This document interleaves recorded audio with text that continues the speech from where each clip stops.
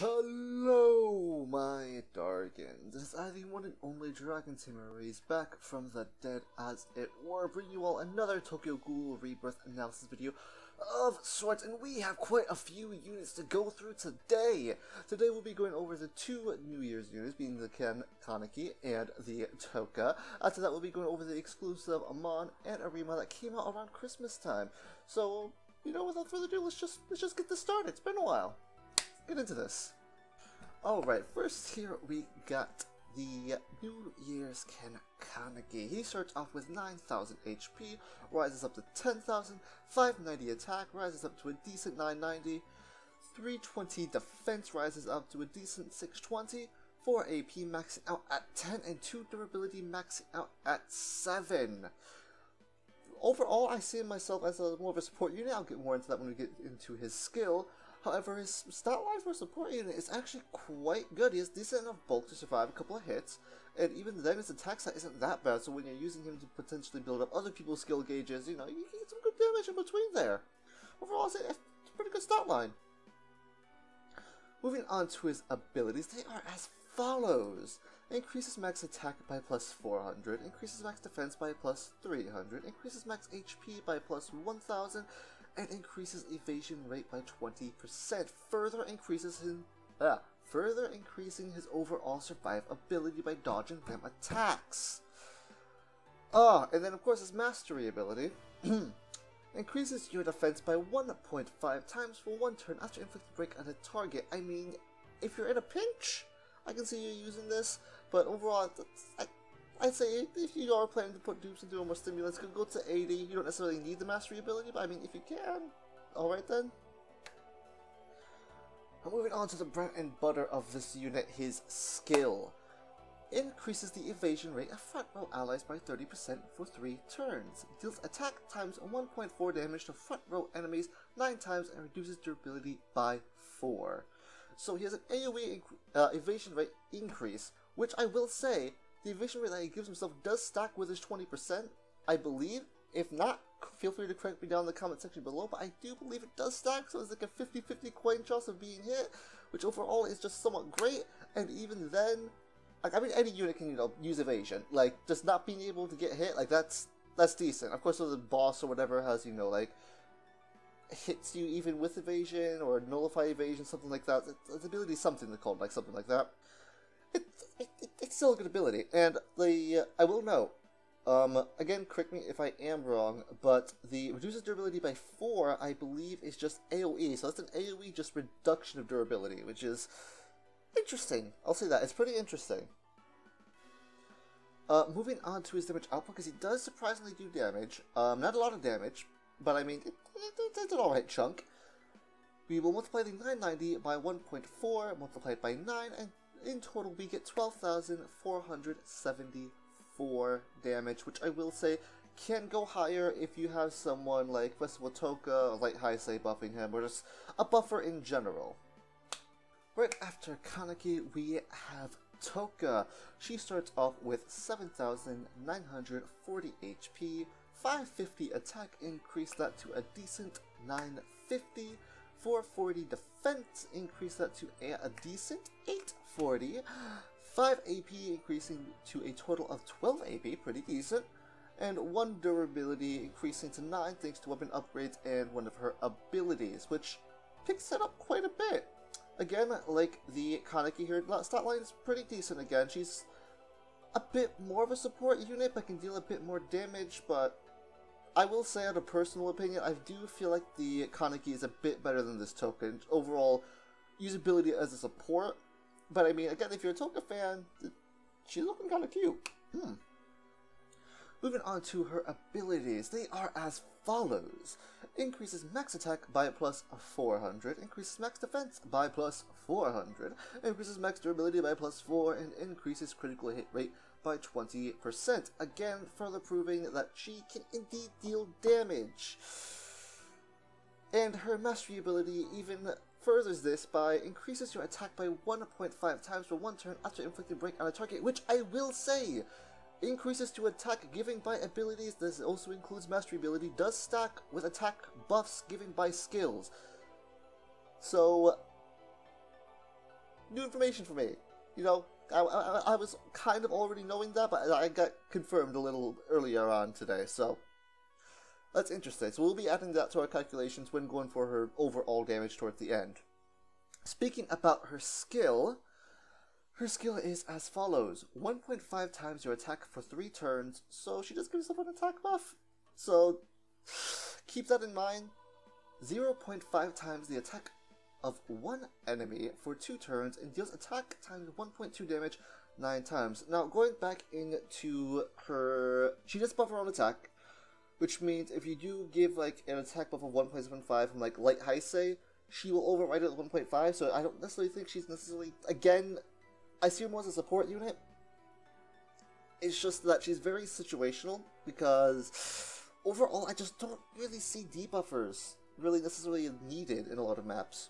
I don't know. That could be just me. That could be just me. But moving on to her damage calculations, because she does decent damage for a support unit.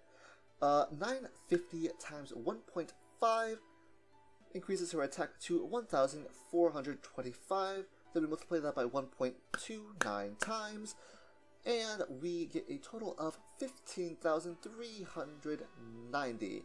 If you happen to give her the break for, you know, whatever reason, because there are some other units into the future, and even out right now, that I would prefer to give the break to, but again, if you want to, we increase that 15,000 by 1.5, and in total we get 23,085, which, again, decent damage output. It's just, I don't know, she just kind of rubs me the wrong way. It's just a weird setup. It's not my cup of tea, but if you're interested, there you go. Continuing on to a unit that was released quite a bit ago, actually, around Christmas. I should probably get to these sooner, shouldn't I? Anyway, this Amon starts off with 10,500 HP, increased to 12,500. That's quite a bit of HP. He has a flat 1,400 attack, which I just say that's freaking amazing. Just, 600 defense, which is already pretty decent for an attacker, increased to a whopping 1,000. God, this boy's bulky. 5 AP increased it to 10, and 6 durability maxing out at 12. As most exclusive units are going to be in the future, this guy, oh my god, this Amon's stat line is just monstrous. He has monstrous HP, monstrous attack, monstrous... Okay, his defense is above average, I'll say. And then even then, he just has a decent just AP and like a good amount of durability. It's just, love him. Moving on to his abilities. Increases damage versus strength types by 1.6 times. Increases max defense by plus 400. Increases max HP by plus 200. And increases block rate by 30%. Giving him even more survivability on top of his already high defenses. I've already said how much I love this boy. Amon's a good boy. His mastery ability is increases your attack by 1.8 times for 1 turn after inflicting break on a target. These are the multipliers I am looking for when I want to inflict break. Sorry for clapping in your ears, guys. It's just, I love this Amon. If you can't tell, people who follow me on Twitter, you know I pulled him. Like, I got him. It's just, he's a good unit. Moving on to his ability. 2 times your attack for 3 turns, so, you know, he doesn't need to be buffed. Deals attack times 2 damage to front row enemies 6 times, reduces durability of 1 enemy by 7.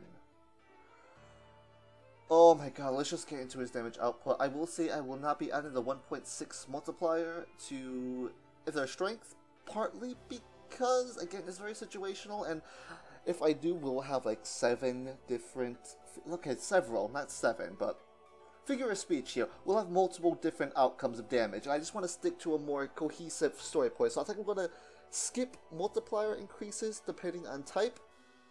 But, you know, if you want to know, just add in the 1.6 times to the end of whatever, you know, answer you want to go with.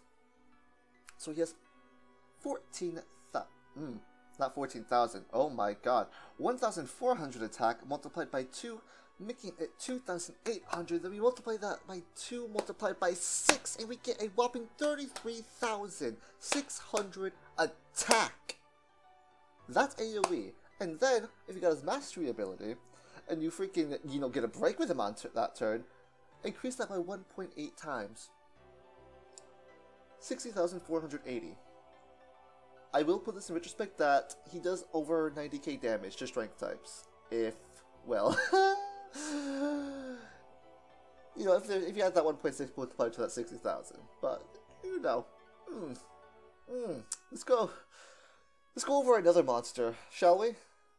Okay, now let's get into this monster known as Light Awakening Arima.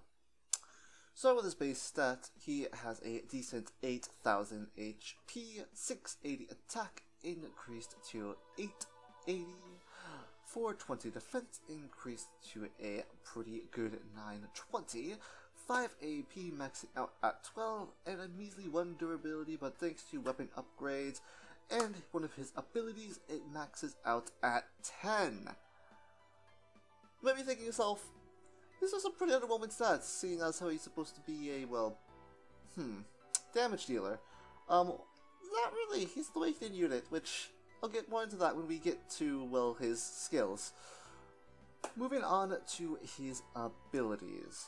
Increases max attack by plus 200, increases max defense by plus 500, increases max durability by plus 5, and its fourth ability completely nullifies target's block ability for those pesky bosses that block, which I can't necessarily think of it off my head, but I'm sure there's one or two that exist out there somewhere.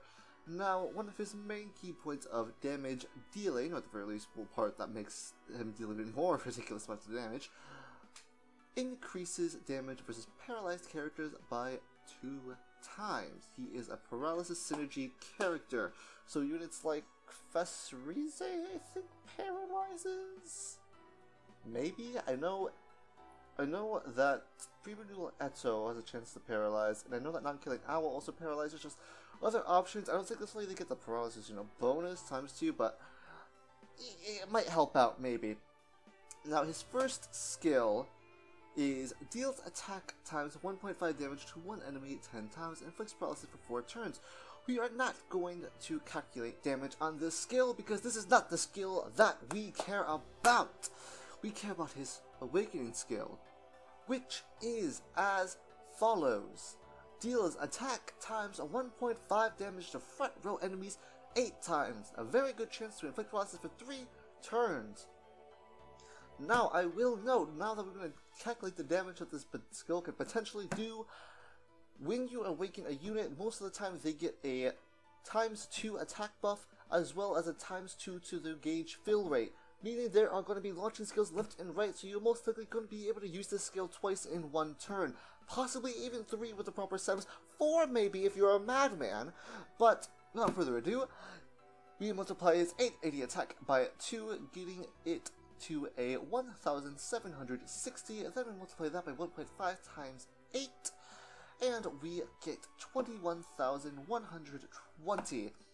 And that's at skill level 1, because he's an Awakening unit, and Awakening skills do not go up by mastery level. So, yeah, that's pretty fucking decent damage, especially with it being AoE, and the fact that he can release the skill multiple times in one single turn. Or at least it's easier for him to release it multiple times in a single turn. But, of course, if you add in the paralysis bonus, if you, get him to, 100% mastery, which one day you might if you do plan on pulling a bullet for him, we will, oh my god, speak dragon, his damage will increase to 42,240, which is, wow, just, that's, like, we'll be thinking,